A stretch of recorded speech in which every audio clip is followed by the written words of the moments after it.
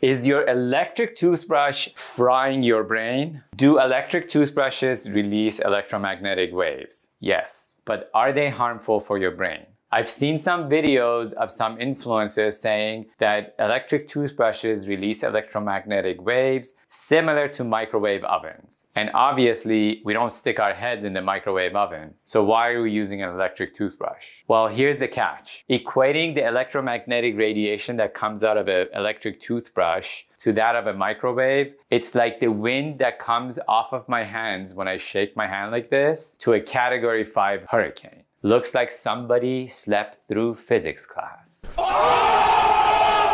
Yes, they're both electromagnetic radiation, but one has nothing to do with the other. And the sad truth is that these influencers are peddling some oral hygiene product at the very end of their stories to get you to stop using the one thing that we know will prevent cavities and gum disease. So don't listen to these fear-mongering morons that are trying to sell you their own garbage. Stick to what you know is tried and true. Ask me how I really feel about this.